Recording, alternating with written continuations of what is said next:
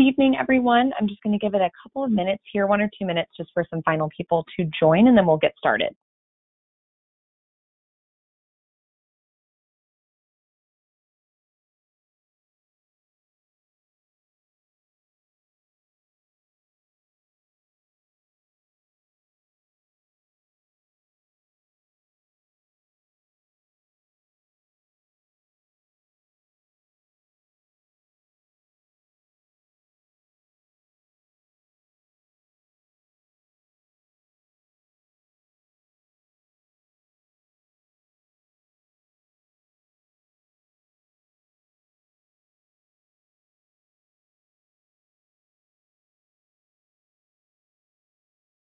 Okay, we're going to go ahead and get started here. Good evening, everyone, and welcome to our South America GAP pre-semester briefing. We appreciate you taking the time to join us this evening, and I hope this webinar proves helpful as you finalize everything for your upcoming GAP semester. My name is Margot Brookfield, and I am the GAP Director here at ARC GAP. I've had the pleasure of interacting with all of you as we've prepared for this fall, and I've thoroughly enjoyed interviewing our students and getting to know them more. A little bit more about me. I've been with ARC for 6 years now.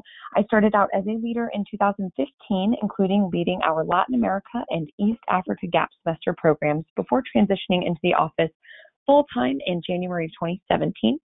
Since joining the office, I've had the opportunity to direct our South America, Himalaya, Central Caribbean, and Northwest GAP semester programs. Building, scouting, and designing these programs has been a true joy, and having traveled extensively to all of the regions that you will be traveling to this fall, I am excited for the adventures that you have in store. With me here tonight is Emily Rosser, who works with me on the GAP team as another of our GAP directors. She has been with ARC for 2.5 years now, directing our Asia and Hawaii semesters, and also used to lead year-long GAP programs for another GAP company. So she will be on the line tonight answering questions throughout the presentation and is well informed with the details of this program and happy to help. You will also see pictured here Sophia Weeks, who is our Executive Director of GAP programs. She has been with ARC for 11 years now and actually led our first ever GAP semester in East Africa in 2011.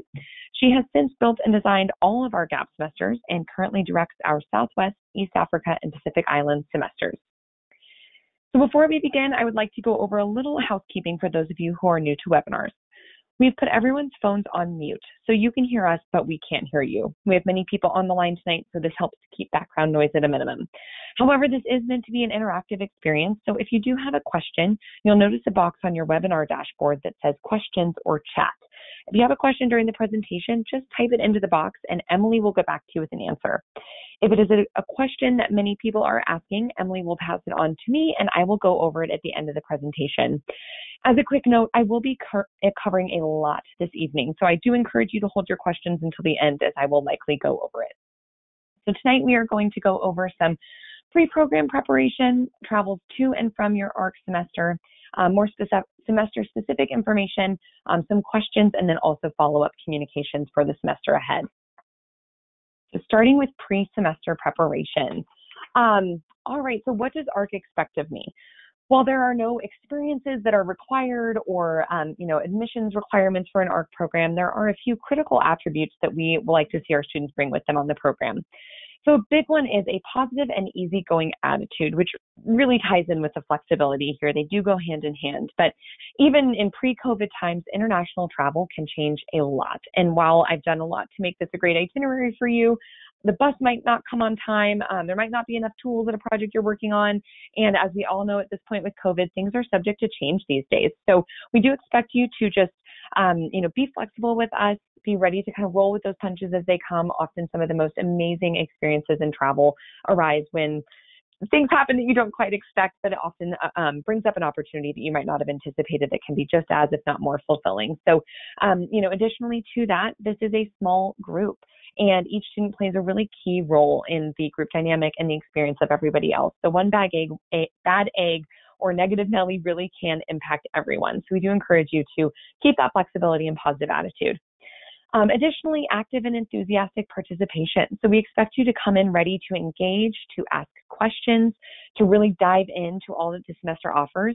You will get so much more out of this if you are willing to jump in if there's an opportunity to do something new or different or try that, unique food, whatever it might be. You will get so much more out of this, and also set an example and create that culture within your group to, say yes to opportunities and participate in the program fully and be the person that you want to be.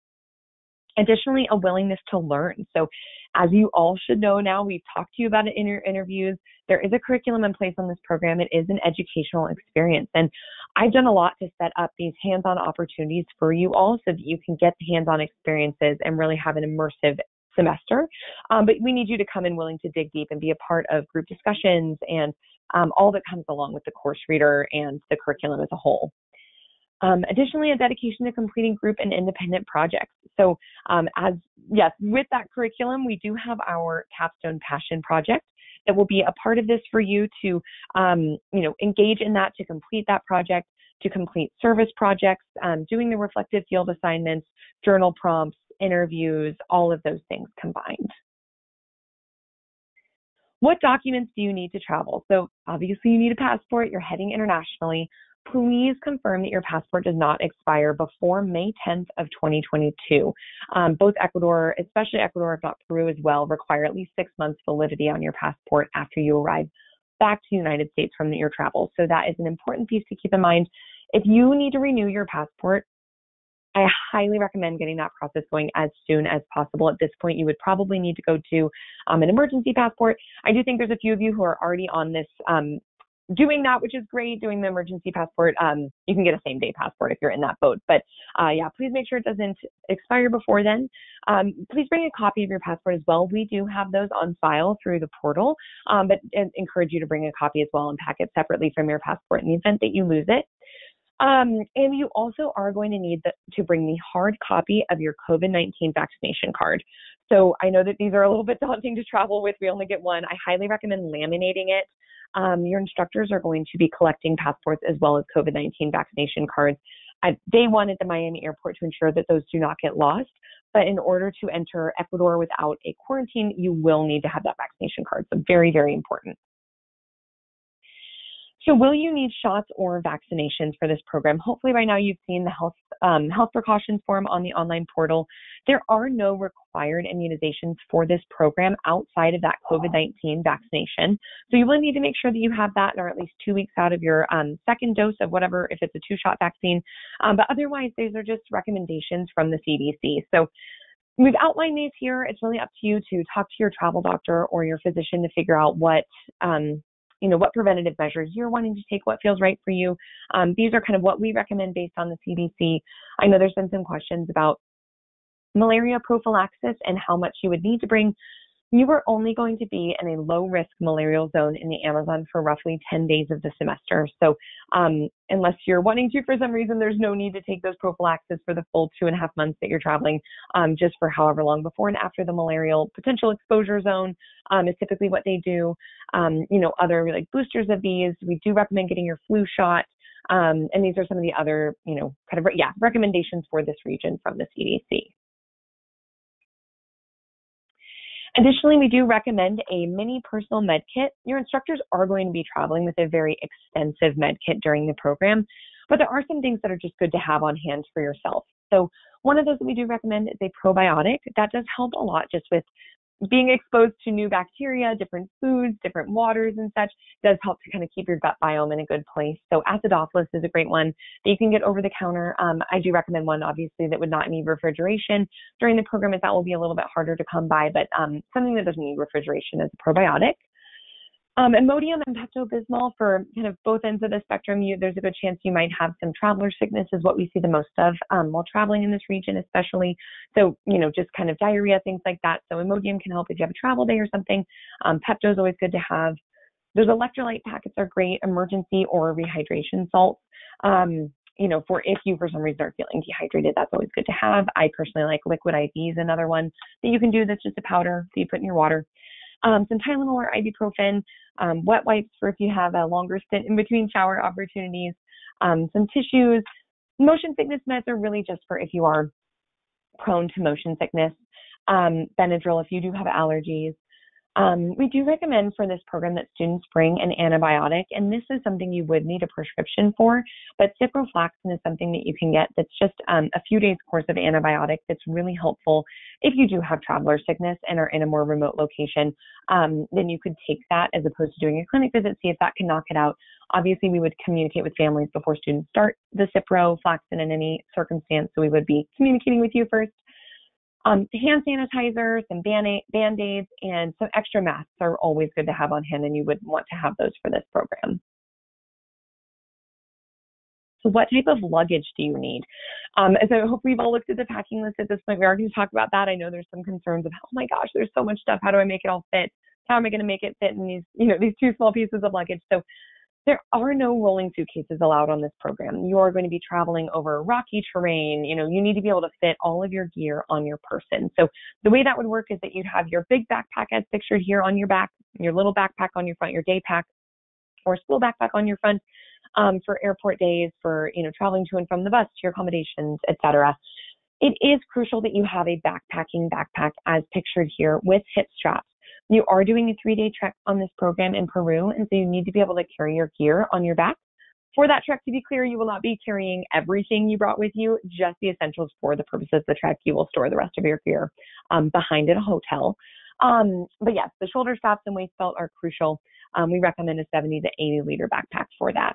And please note that baggage fees on travel days are the responsibility of the student, although I believe all international flights that is included in the airfare. It would just be for the small domestic flights between places.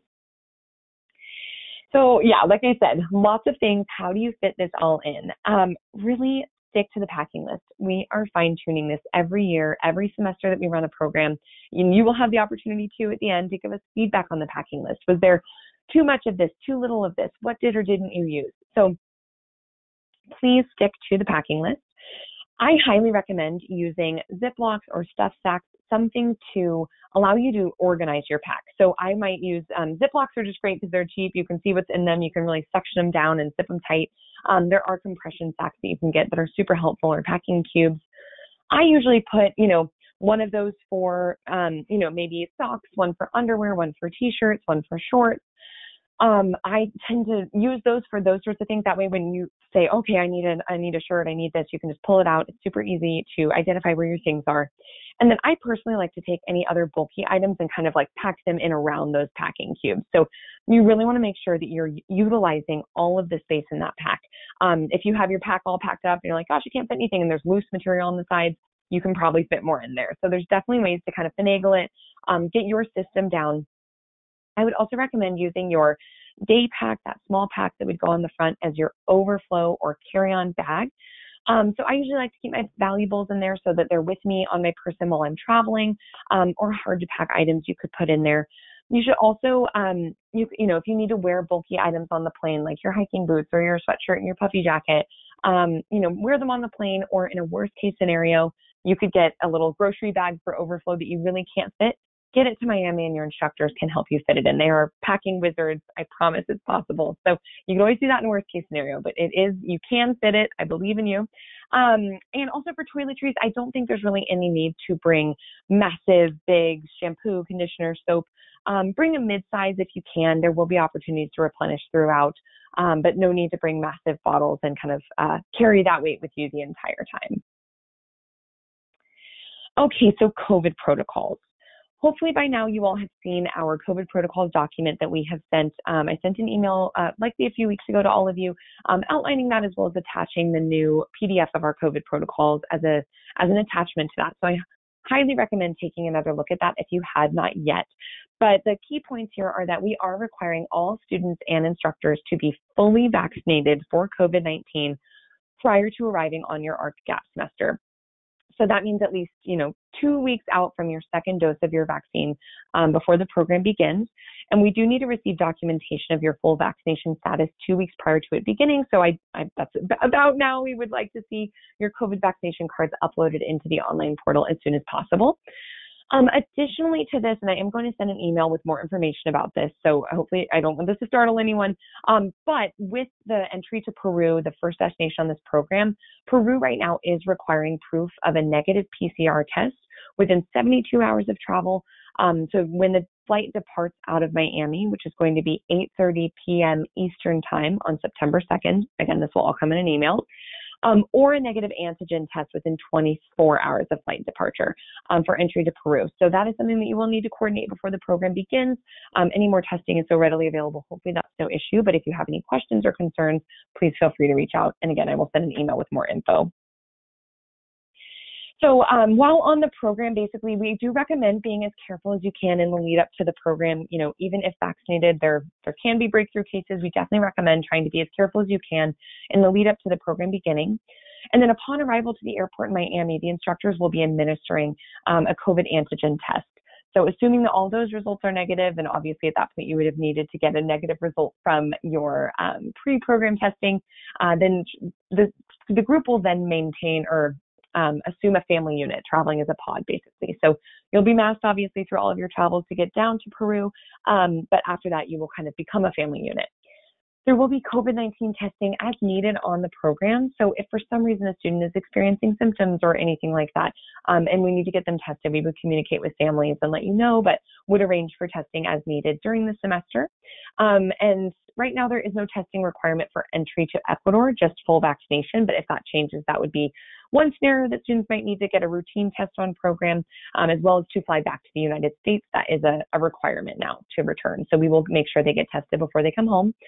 And then during the program, we are especially, even though we're all going to be vaccinated on this program, out of respect for the communities that we're traveling in, Peru and Ecuador are both moving pretty quickly through vaccinating their population. Ecuador in particular is, I think, second fastest right now in Latin America behind Chile. Peru is behind, but they are rolling out their vaccine. We want to be as careful as we can out of respect for the communities we're interacting with, as well as for your own health and safety. So we are going to be masking, whenever we're in the presence of outsiders while we're traveling. There's going to be plenty of time that you guys are in your own accommodations or in spaces just with your group, or you're outdoors and distance from people where you will be able to unmask. But something to be mindful of too is, especially in Peru, they do right now have a regulation that anytime you're in public, you must wear a face mask and face shield. So we will be adhering to those policies. You will need to do that for your travel down to Peru. The flights will require it. But we are providing face masks or face shields to you. So no worries about getting those ahead of time. ARC will provide them. But those are just some of the protocols that will be in place. And we obviously want to do whatever our partners are most comfortable with, following their protocols to make sure that we're being respectful. Additionally, on the program, generally we will be following healthy hygiene practices. So, cleaning surfaces, cooking gear, no sharing water bottles and food. Just try to be as careful about that as we can. Maintaining that family unit independent of others outside of the group or the other ARC groups. We're going to do our best to limit density in sleeping areas, physical distancing, and obviously masking up and kind of following our protocols if for some reason a student in the group were to show signs of, COVID-19, and just following local regulations, especially. So wanting to be respectful there. So if a student for some reason is exhibiting any of the following symptoms during the program, such as, a fever of 100.4 or higher, chills, cough, unusual muscle pain, shortness of breath or difficulty breathing, or a newfound loss of smell or taste, or a sore throat, then we would, immediately isolate that student from the group and have one of the leaders kind of be dedicated to the care of that student. We would have everybody else mask up and kind of determine from there, okay, do we need to, we're going to, get that student tested. The group will be traveling with rapid antigen tests. So if something comes up, they're ready to, administer one of those. Obviously, if positive, then we'd go get probably a PCR test or something. Does the rest of the group need to be tested? So we would definitely, consider all of the different options, communicate with families that this is going on, determine whether or not that student needs to seek further medical support for any reason. Do we need to send in more staff to help? Does that student need to be have their care resumed, by somebody else, a parent or guardian if it is a more long-term thing. So all of those things, obviously, we would be communicating with families very regularly about, but these are the protocols we would follow if for some reason that happened. Additionally, yes, we would be, disinfecting all of the accommodations, vehicles, anything that's been frequently trafficked by the symptomatic student. Trip operations are put on pause. like I mentioned, one instructor would be dedicated to the care of that student. So we would follow all these protocols and communicate really regularly with you. Our on-the-ground partners are also very ready to step in if for some reason this is happening. They would help with any accommodations, transportation, getting a student to a clinic if necessary. Whether COVID-related or not, our on-the-ground partners are great assets for us here. Okay, so now on to more fun stuff. If you do have any other questions about the COVID protocols, please take a look at the document that should be on the portal as well as was sent in an email. Okay, so travel to ARC at the beginning of the program. How can you avoid losing your bag? This is, I think, sometimes the most, or could be really nerve-wracking to be in the program if your bag for some reason doesn't arrive. It very rarely happens, but definitely really important to check the status of your flight to Miami ahead of time. Get to the airport in plenty of time ahead of your flight boarding, and make sure your bag is checked to Miami. The flight to South America has a different itinerary, so you should only check through to Miami. Keep your baggage tag, that receipt, that little, scannable thing, just in case you need it for some reason. And we do recommend having trip insurance just in case something happens. They are really helpful in locating lost baggage. So how will you meet your instructors? For students who are flying in, you will be arriving to Miami on September 2nd between 2 p.m. and 5 p.m. This is to allow plenty of time for the 8:30 departure out of Miami. You will just head straight to your baggage claim to meet your instructors. They'll be wearing ARC Gap t-shirts, and they will take you to the meeting location to convene with your group. We do make sure that students call home as soon as they've linked up with the ARC instructors to say, I'm here, I'm good, I'm safe, before we collect phones and begin the no tech time, which we'll talk about a little bit more. This is also where instructors will collect the passports and COVID-19 vaccination cards. As a note here, I'm not sure that everybody knows this, but we are actually going to have 2 groups traveling to South America this fall. A couple of weeks ago, we had to make the tough decision to cancel our Asia program. And basically all of those students have moved into what is now a second South America group. So you all won't be overlapping in your itineraries at all. It will just be the major international flight days. You'd be on the same flights. But just so you know, as you are flying in, there will be 4 instructors kind of working together to collect students. And then they'll take you back to the meeting location where you'll start breaking up into your 2 separate groups and getting to know your group mate. And all of that information about your trip-specific itinerary and your instructors will come tomorrow in your pre-semester packet. And then for any students who are being dropped off by parents, please call the ARC office on September 2nd for the updated meeting location in Miami. We'll be kind of dependent with COVID where we go. They often try to do meeting outside where the groups start convening. Sometimes that's in a parking garage. So just give us a call on that day and we can let you know where the group is convening so that you can go and drop your student off. And the drop-off time is between 5 and 5:30. As mentioned, the groups will be there. The instructors will be there starting at 2 p.m. If they need to be dropped off earlier, we do the later drop-off time because by then, ideally, all the instructors are back from, gathering students that are flying in, and then you can meet both of the instructors. But if you need to drop them off earlier, you can. So flight information. As I mentioned, all the groups will travel together for the international locations, between Miami and Peru, and then between Peru and Ecuador and back to the States. Some of the internal flights will just be with your group, but all of those flights, the group does travel together with their group on an international ticket, group ticket. So they will be traveling together to all of those locations. And as I mentioned, that flight departs out of Miami at 8:30 p.m. on September 2nd. And all of the flight information will be sent out in the detailed itinerary tomorrow. And then for the end of the program, students flying out will depart Miami on November 10th between 9 a.m. and 12 p.m. Eastern time. And if you're being picked up by parents, then parents can just wait outside of the customs exit of the international terminal on November 10th when the flight arrives. Right now, it's set to be very early in the morning. Actually, I think it's a 5:15 a.m. arrival. But you can meet them there once they've cleared customs. That'll take a little bit of time. Additionally, all of this flight information does live in the online portal in a document titled Travel Guidelines. So if you need to reference any of this, it also lives there. Okay, so more semester-specific information. Some fun facts about the places that you're going to be traveling to. So Spanish is the official language of both Ecuador and Peru, and both of those countries are on Central Standard Time and should be for the duration of the fall program, or close to whenever daylight savings happens. But Central Time, the climate is going to be, hopefully in Peru, pretty dry and sunny. It gets kind of cool in the evening. You are at altitude.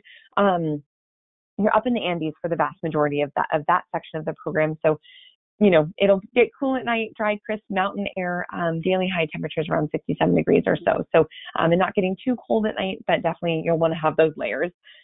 And then the weather in Ecuador, kind of similar when you're in the Andes. When you're in the Amazon for those, just over a week or so, it will be hot. It will be super humid, as well as in the Galapagos. It'll be pretty hot and humid. But mostly you'll have a mixture of those two stints of hot humidity and then otherwise just kind of dry, crisp mountain air.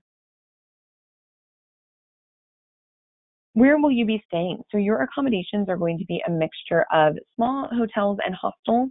When you're in major city centers, you will be doing some group community stays. Right now, unfortunately, with COVID, we are not planning on home stays, but you will still have that immersive community group stay opportunity.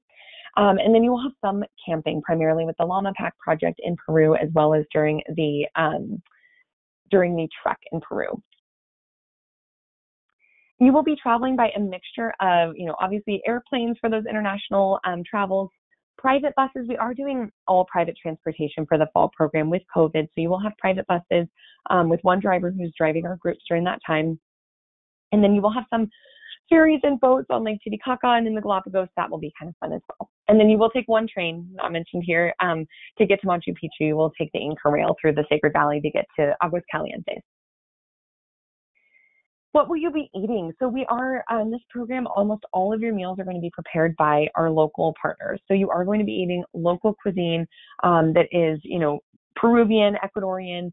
It might not be exactly like what you're used to at home, but it all is going to be fresh, healthy, and safe to eat. You will have some opportunities for more kind of American or comfortable foods for you, but I do encourage you to really jump into that and eating the local cuisine and trying it to, get the most out of the experience.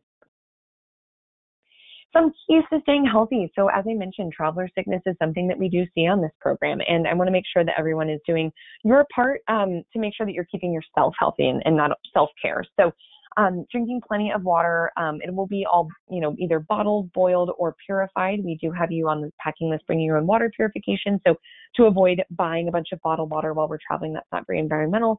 You are going to be purifying your water. Taking asphaltos, as I mentioned, a probiotic. The general rule of thumb here is boil it, cook it, peel it, or forget it. So if there's anything like raw vegetables, I would not recommend eating salads. It might have been washed with local water, and if it's not cooked out, that could make you feel sick. These are just bacteria that our bodies aren't used to. The locals can eat it without problem, but it is, our stomachs just aren't quite used to it. So that's important. Any fruit that you might buy that you can't peel, I wouldn't eat. No smoothies or any drinks with ice in them that might be made with unpurified water. So those are just things really important to keep yourself healthy. Let's see here. Yeah, well, obviously washing your hands, wearing a mask whenever you're interacting with anyone beyond the group, not sharing foods or anything like that, general self-care. But yeah, definitely being mindful of there's going to be some things that our bodies just aren't used to. We want to make sure you're healthy and able to experience the semester to the fullest. So cultural sensitivity, this is another piece of this that is super important when traveling in, anywhere internationally and different from our home communities, but especially in the places that you're going to be traveling to. The kind of cultural norms around dress are different. And so we are going to be asking you to dress more conservatively for much of the semester. There will be certain times where it's appropriate to wear, for ladies, maybe shorter shorts or whatever it might be. But for the most part, it is really important to be wearing, longer shorts or skirts or pants, to not be wearing kind of raggedy cut off t-shirts and things. Leggings are pretty common in these regions. So I do think there's going to be plenty of times where for ladies, like leggings are going to be appropriate. But there might be times where they're not. So please be mindful that there might be times that your instructors say, hey, I need you to put on something different and change. This isn't appropriate for where we are right now. And it's super important to just be, sensitive and respectful of the communities that we are traveling in. So I would definitely recommend, looser fitting pants, skirts. Lightweight and synthetic fabric is just easier. It keeps you cool. And especially if it's a hot day and you're working hard on a project or something like that. So just something that we really want you to keep in mind as you're packing. So for showers and laundry, you will have opportunities to shower, to do laundry throughout the semester. You likely won't have a chance to shower every day. There might be some accommodations where that's available, but you might also be sharing that with your group mates, part of group living. So important to just be mindful of that you won't be able to probably shower as often as you do at home, but there will be plenty of opportunities to do so. Additionally, sometimes that shower might not look like what you're used to at home. It might mean that you are taking a bucket bath, which is where there's like a big thing of water and you're using a bucket and kind of pouring that on yourself to take your bath or shower. So it might be different than what you're used to, but good to understand how people might live in the regions that you're traveling. There could, be several days in the semester without a shower. There will be laundry opportunities throughout. I would say roughly every 2 weeks or so, you might have an opportunity to do a more formalized laundry service, such as either paying somebody to do your clothes for you, wash them, dry them, fold them for you, is what you'll probably see most often. There might be some laundromats available at times, but in between that, you're going to be probably learning to hand wash your clothes, as is pictured here. So, a great skill to have, and it definitely allows you to wash a few items here and there as you need them during the semester. So prepare for that. And you will learn how to do that, yes. And for students who do menstruate, happy to talk about Diva Cups. Those are a great travel companion. So for calling home, as I mentioned, students will call home as soon as they meet up with their instructors in Miami. Upon safe arrival abroad, I will send an email to families saying, hey, they made it, they've met up with our partners, they're heading to their accommodations, etc. So because students won't have their phones anymore, but they will call you upon arrival. Otherwise, the first 3 weeks of the semester are totally tech-free. Students should know this. We've talked about it in your interviews, but the purpose behind this is really to allow you to set up a group culture that is not surrounded by, social media and phones and distractions. We've also found that students are most likely to get homesick in those first 3 weeks of the semester. So, by taking that away, students are present, getting to know one another without those distractions. And during that time, we will keep a blog throughout the whole semester. The login instructions for that will be sent tomorrow in the pre-semester packet. But so you will get updates, you'll get to see photos and things like that, but please don't expect to speak with your student during this time. If for some reason something comes up and you need to get a hold of them, you can absolutely call us in the office and we could get in touch with our instructors if needed. But otherwise, after that, students will get their phones back and set up expectations within the group for how they want to interact with their technology moving forward, and then they are responsible for holding themselves and each other accountable to that. If you do use your phone for music, I might recommend bringing an alternative source for music, like an iPod Shuffle or Touch or something. Just no Wi-Fi enabled devices for that. And otherwise, students will have plenty of opportunities over Wi-Fi to communicate with home once they have their phones back. Please don't expect to hear from them every day. There will be plenty of times where they are totally out of service, out of Wi-Fi range, but you can always call us if you need something. And if it is after hours and an emergency, I do stress emergency, but we have a 24-hour emergency line all the time whenever we have students in the field. So you can always call that number if you have an emergency and need to get in touch with your student. That information will also be sent in the pre-semester packet tomorrow. So for electronics on the program, like I mentioned, you can bring a cell phone.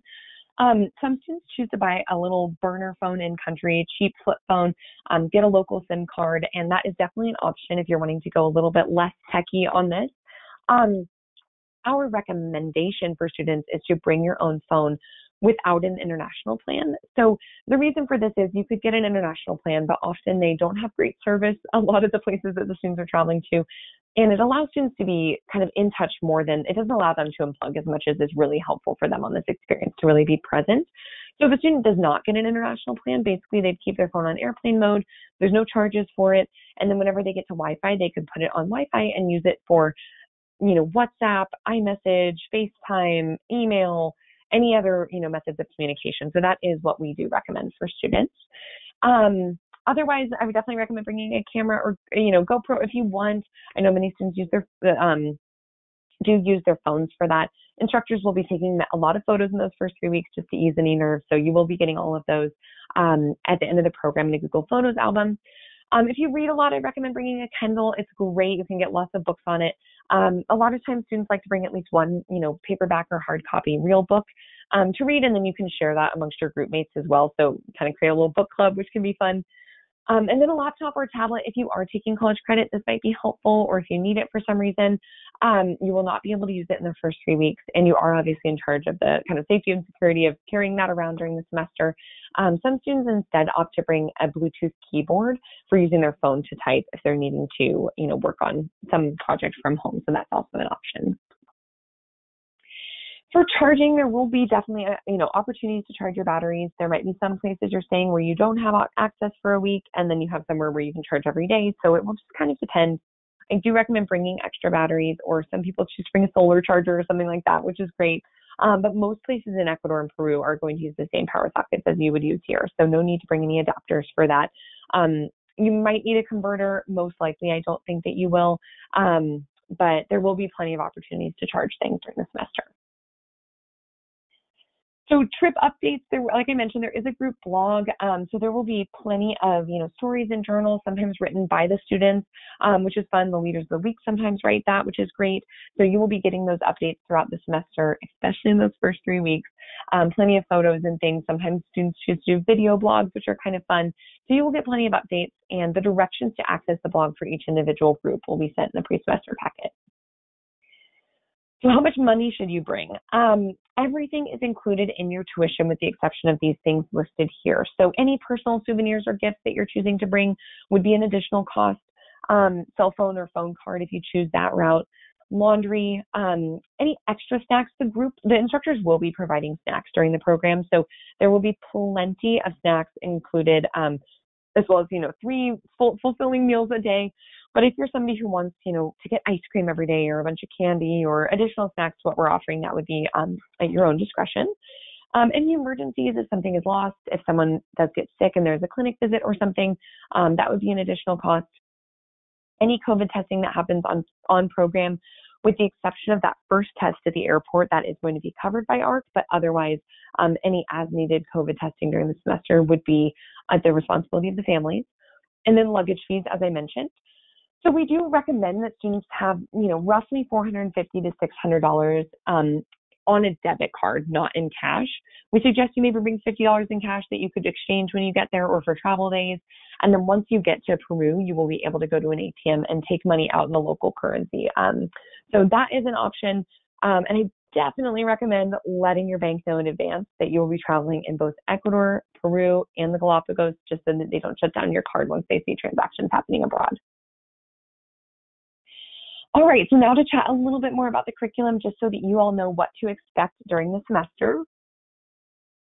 So as you all know, we have discussed this on the, in all of your student interviews, but as another overview, we do have 6 global themes that you are learning about throughout the course of your semester, and they're all listed here.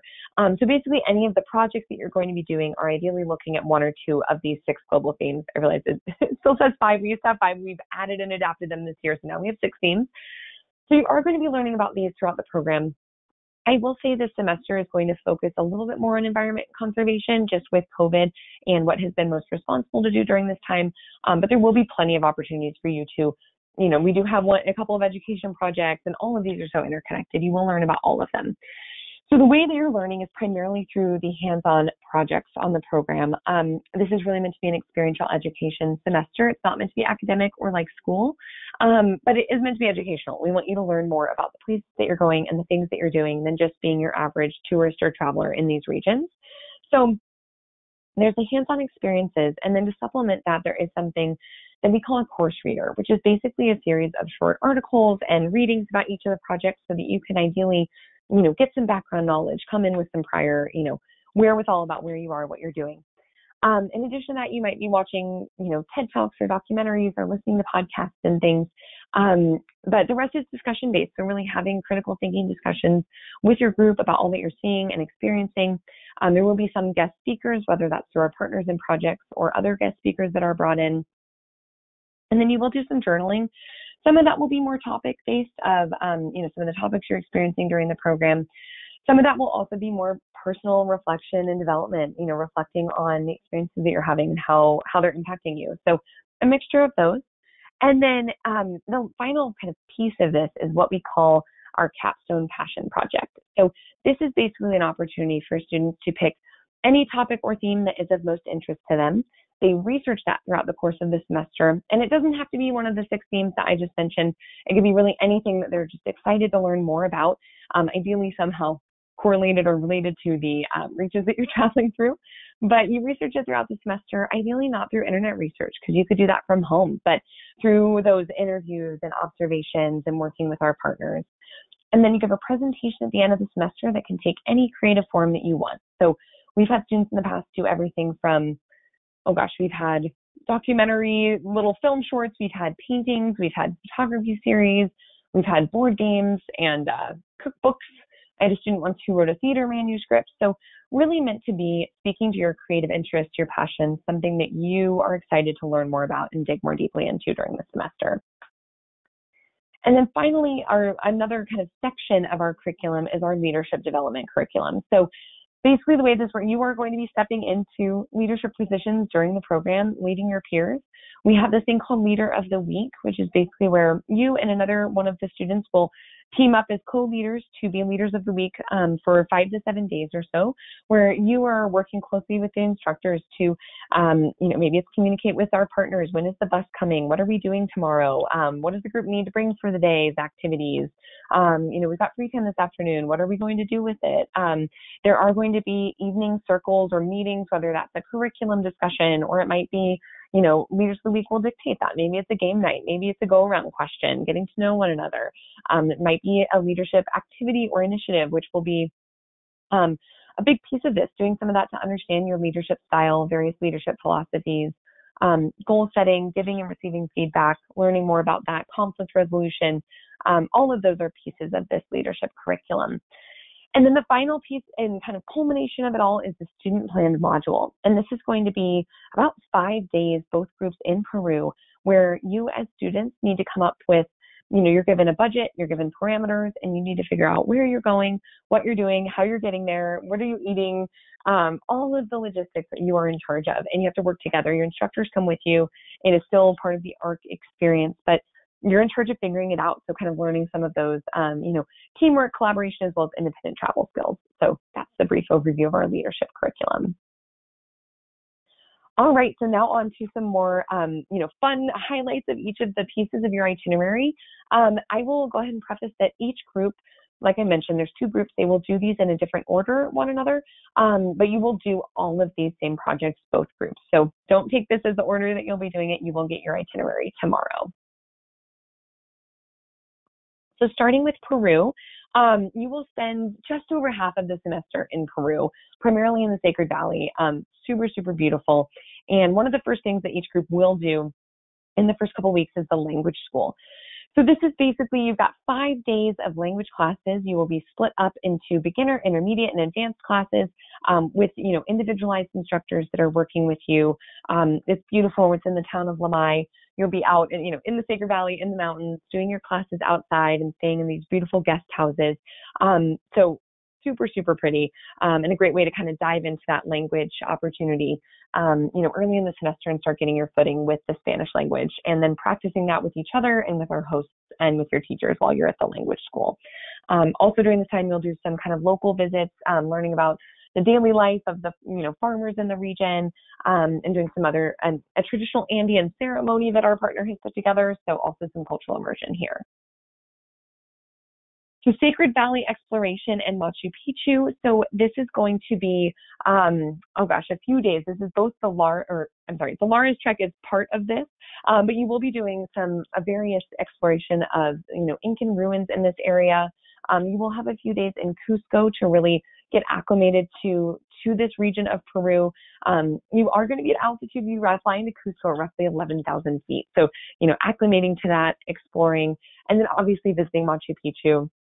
Absolutely stunning. And right now in particular is a super unique time to be visiting Machu Picchu since they are still doing limited capacity at the ruins.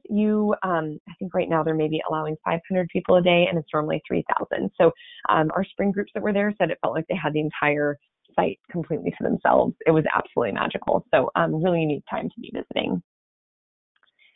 The Llama Pack Project is an awesome organization that we just started partnering with earlier this year. And basically they are working to promote the sustainable use of llamas as pack animals in the Peruvian Andes. So what this does is not only is it more sustainable for the actual ecosystem in these regions and helping for, sustainable stewardship of these lands, but actually it's a great source of economic empowerment for some of these rural communities, people that, otherwise maybe weren't working in tourism. If they can work in tourism and use llamas for trekking and things like that, it's a source of economic empowerment for them as well. So it'll be part learning about the llama project. You will get to work actually with llamas as pictured here. You'll be camping during this section and also helping with a construction project in the community. So, both working and getting your hands dirty in that sense, as well as, working with llamas more directly. So the Laura's Trek, this is a 3-day, 2-night overnight backpacking excursion. This is not the Inca Trail, but it's basically like a back route into Machu Picchu. So you will do this kind of right before you head to Machu Picchu, both routes in different, parts, but you will do them in that order. It's super beautiful. Our spring groups absolutely loved it. You will have local porters and guides that you are traveling with. It's not supposed to be super strenuous, but it might be a little outside your comfort zone, getting active and backpacking for this time. It's just absolutely stunning. So you will be camping for this section as well during the trek.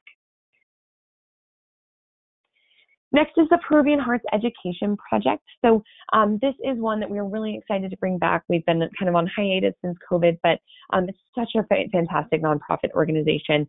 It was founded by a young girl who was adopted from an orphanage in Peru to a nice family that lived in Colorado. And at one point, they decided to go back and have her, learn about her heritage, visit the orphanage that she came from, and she decided she wanted to do something about this. So she started a nonprofit. Her name's Anna Dodson, and her brother, Danny, is now who runs it, and started a nonprofit to promote educational opportunities for girls in Peru. So they have a Peruvian Scholars Program that's sending, first-generation students to college in Peru. We will have the opportunity to do a refurbishment project for a local home of one of the Peruvian scholars. So oftentimes there's, many children, lots of people living in these homes, and they're not always the most well kept. So we are able to go in and through the organization, do a refurbishment project, and then also do a couple of days of like shadowing the girls, doing a picnic, playing soccer, kind of hearing their life stories and such of these. It'll be the Peruvian scholars, the girls that are the same age as our students, 18, going to college. So really meaningful project here. And then our final stop in Peru is Lake Titicaca, where the students will be doing a couple of different things here. Lake Titicaca is the largest high altitude lake in the world. So the groups are going to take buses from the Sacred Valley down to Puno is the name of the town where you will be based. We will do one day of going out to visit the Uros floating islands. These are about 40 islands that have been built out of Totoro reefs, as pictured here, and people live on them in the middle of the lake. It is incredible, these communities that they have built. So we get to go do a tour of the islands, obviously, again, with COVID in mind, being super mindful of that, but we will get to do a tour and do some kayaking on Lake Titicaca. We will also visit the Isla Taquil, which is another remote, not floating, but actual island in Lake Titicaca, where the men are known for knitting all these fantastic, hats and scarves and gloves and things. So some different immersive opportunities in the Lake Titicaca region. So in kayaking, kind of soaking up our final bits of Peru. And next on to Ecuador. So the groups will, from, wherever they end in Peru, fly down to Quito. And there are a few, again, different orders of things here, but many different highlights of the Ecuador section as well as the Galapagos is included here. So both groups will have some time just in Quito doing exploration. So walking the cobblestone streets, you will do a full guided tour. So, getting to go out with one of our local guides and experts just to learn more about kind of a cultural orientation to the region, understand the history of Quito and such. We will also visit the Mitad del Mundo Museum, which is the middle of the world. Ecuador is named from the equator. So students actually visit the equator itself, which I went, 6 years ago when I led this program. And it's so cool. It's kind of, it's a little bit quirky, the museum itself, but it shows you all these different cool things you can do only on the equator. So you can balance an egg on a nail, or you can watch the water kind of flush through a tunnel in different directions on either side of the equator.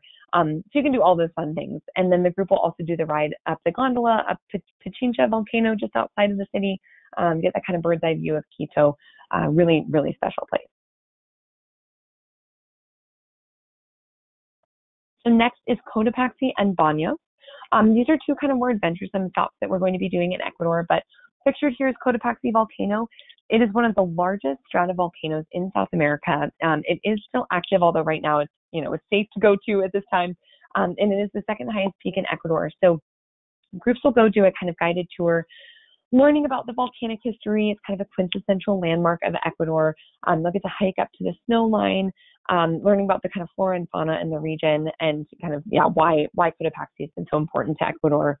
And then also going to Baños. So Baños is a really fun town that has tons of outdoor exploration activities nearby. So the group will do some hiking. They will go to what's pictured here. It's called the Swing at the End of the World. It's a great photo op. It's kind of fun. And then they will also go whitewater rafting on the Pastaza River while in Baños. Next, heading into the Amazon. So this is, like I mentioned, going to be about 9 or 10 days of the program. This is an awesome organization that we have been working with for a number of years now called Kayari. And they are doing a couple different things here. Their main focus is cacao farming and basically making artisan chocolate as an economic empowerment tool for these really remote communities in the Amazon. So we're going to be learning about the cacao farming, how they're promoting this economic, stability for these communities, tasting the chocolate. You'll go to their little shop where they actually sell the chocolate, but it actually is, I think, shipped all over the world. And then also learning about petroleum drilling and how that's been impacting the communities in the Amazon. You will learn about the kind of well-known Texaco oil spill back from the 90s that is still impacting these communities today. So a major environmental and public health crisis in this region. So learning about both of those, and we will do a sort of group community stay, getting to immerse yourself in these really unique communities that are very far off the grid. And lastly, the Galapagos Islands. So you will then take a flight from Quito out to, you're flying into the groups are doing opposite orders, but both groups do get to end in the Galapagos just because it's such a fantastic place to end the semester. One group will start flying into Baltra, one group will start flying into San Cristobal, and then they will switch. But you will have a few different projects and opportunities here. So one is you are going to be, obviously learning the history here, visiting the Charles Darwin Museum. You're going to get to go snorkeling and kayaking, learning about the massive biodiversity here and the many animals and such. And then also doing some service projects. So the groups will do 2 different service projects. One will be volunteering in an equine therapy location for a day. So they're doing horse therapy for, kids with disabilities. So learning more about that through our local partners. And then additionally doing a reforestation project, working with native plant species and such. So learning more about that. And also just wrapping up the semester, presenting capstone projects, discussing re-entry back into the United States, and getting ready to head home. Alrighty, so those are all of the highlights of the program. We did have a few questions that came in, so I will just go over those here. So in terms of instructors, you will be getting bios for your group's specific instructors tomorrow, but 3 of our 4 instructors have led GAP semesters for us before, and the other one is new to ARC but brings extensive experience and knowledge working for a variety of different outdoor ed companies, but they're all well-traveled. They're educators at heart. They're passionate about this. And they do all have their Wilderness First Responder certification, which is an 80-hour backcountry medical certification so that they are ready and prepared to respond to any medical emergencies that might arise in the field. Let's see, there was a question about drinking water. So as I mentioned earlier, this is all going to be, clean and purified, whether that is bottled, purchasing bottled water, boiled or, somehow otherwise purified water, or the group will be mostly purifying your own water with your SteriPens or your Sawyer filters. So there was a question about the groups. We do not send a list of who is in the group ahead of time, and this is very much intentional. We want everybody to come up to the first day at the airport on the same page with no preconceived notions or connections from beforehand. So you won't get a list. You will get a little sneak peek a couple of days before the program begins of, who all, where students are coming from and some fun facts about your group mates. But right now we've got students coming from, kind of all over the map, but all from the United States. There was a question about our drug and alcohol policy. So as you all should know by now, we do have a very strict zero tolerance policy for drugs and alcohol on our programs. Basically, the way it works is if students are caught in possession or consumption of drugs or alcohol, you do get sent home immediately at your own expense. So this is something that we do not take lightly. We will adhere to this policy if something does come up on program. So please, please, please respect that policy while you're on the semester with us. Additionally, we do not allow any CBD products, especially for international travel. It is not something you want to mess with. This stuff is not legal abroad, so there's absolutely no CBD products. And vaping and cigarettes are also not allowed. There's a question about mail opportunities. So there will be one opportunity to receive mail during the semester. There will be a mail drop in Peru. I will send that information in the pre-semester packet tomorrow. It's not the most reliable. I would not recommend sending anything valuable or perishable. I would send letters, maybe a very small package, but most of the letters will be what makes the most sense. And if it doesn't get there, mail is not reliable generally in Latin America, especially since COVID. But right now, our partner did say that mail has been coming through, so you can certainly give it a try. There was a question about sickness. So I know we kind of talked about this earlier, but obviously we have a lot of experience with traveler sickness and the various things that come up while traveling. I will say kind of traveler's diarrhea and altitude sickness are the things that you might see most on this program. Our partners are a huge help here with facilitating if we need to go to a clinic. Obviously, one of the instructors would accompany students, and we always are in communication with parents during this time. Please take care of yourselves. That's the best thing you can do to prevent this. Make sure you're staying hydrated, you're resting enough, you're eating good foods, you're just taking good care of yourself. That will go a long way. And obviously anything COVID related, we would take very seriously. Let's see, there was a question about just a day in the life. So generally speaking, this is a marathon, not a sprint. This is a semester program. So, you are going to be, generally speaking, and again, every day is going to be somewhat different, but most of the time, the leaders of the week are in charge of getting the group up in the morning in time for breakfast around 7:30, maybe somewhere in that ballpark, unless it's a early wake up for a long travel day. You'll have breakfast as a group, then you'll head to whatever project or activity it is that you're doing for the day. Often you'll have, breaks for lunch, maybe around noon or 1 o'clock, at least an hour or so. Sometimes you'll come back for another hour or two of work in the afternoons. Usually there's some free time after that in the afternoon before dinner where you can, go for a run, take a nap, read a book, work on your capstone project, play cards with your peers, contact home, whatever that might be. Dinner as a group, and then there's usually some sort of evening meeting, circle, gathering. Something is sometimes brief, sometimes it's longer, but you will expect that most evenings on the semester. And then usually a little bit of free time before bed. Let's see, there was a question about independence. So please note that this is a group experience.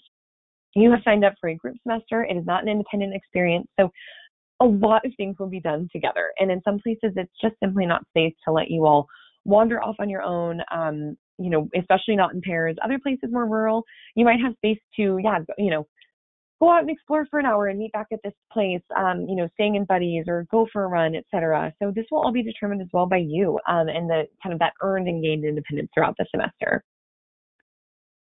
All right, there were some questions about changes to the itinerary. Right now, I'm in regular communication with our partners every day. We are planning to move ahead with the itinerary as you will receive it tomorrow in your pre-semester packet. But as I said, it's COVID times. Things could change, and we're super ready to do that, as I hope you all saw with, our Asia crew moving you all over to a South America program, or when we had to make the switch from Patagonia to Ecuador about a month ago. We're ready to change things as is needed throughout the semester. We would obviously keep you fully posted if anything were to change, even small changes to the itinerary. We have in the past been complimented on our communication. We do try to keep you as in the loop as we possibly can, but just know that we are always watching in on top of things. And if anything does arise, we will let you know immediately. There was also a question about college credit. So there will be time set aside for college credit during the program, often in that free time in the evenings, as I mentioned, or in the afternoons. If you aren't aware, we do offer up to 18 quarter credit hours for students through Portland State University. If you are interested in this, Emily has sent emails about it, likely already to all of you, about college credit. But if you are interested, she is kind of the main point of contact for that. But yeah, there would be time throughout the days to do that, when students are working on capstones or things like that. Additionally, with the college credit, if you are doing a final essay or something for one of your classes, we do allow you to do that as your capstone project for us. So it's not necessarily, that you're doing a ton of extra work per se. You could kind of kill two birds with one stone, so to speak, by doing your final project as your capstone for both. And typically there is a bit of time after the semester is over to finish up those projects. So it doesn't need to necessarily be done right at the end of the semester. So, all right, I'm just going to take a look here and see if there were any other questions that came through. So it does look like there was a question about vegetarian food. There will be. I have been recording anyone that tells me that they're vegetarian or has any sort of dietary restrictions. So we will make sure that those options are available to you during the semester.